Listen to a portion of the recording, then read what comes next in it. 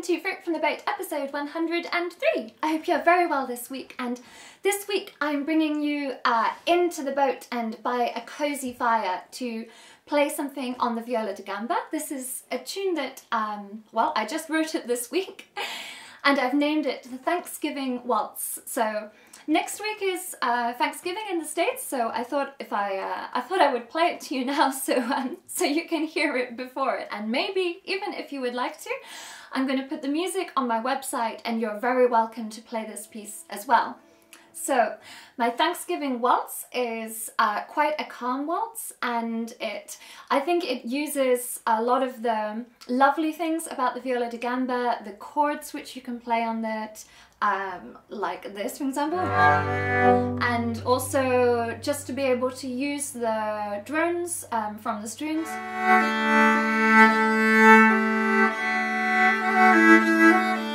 So we've got a lot of what we call double stopping, playing two notes at once, and yeah, different techniques. If you're not a viola da gamba player, which I'm sure is most people, then I imagine that you could still play this piece. So do have a look on annatam.co.uk if you want to get the music, and you're very welcome to try it on any instrument. And indeed, if you do play it, I would love to hear, so let me know, I'd be really interested.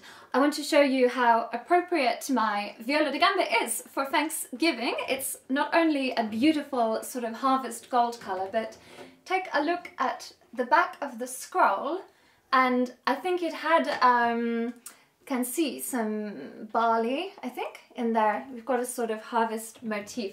This is not an expensive viola da gamba, but it's one that I absolutely love, and it has such detail and love from the maker.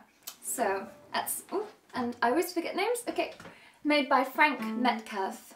And just a beautiful sound, even if I have got some blue fishing tackle instead of gut frets. So yeah, a little bit makeshift.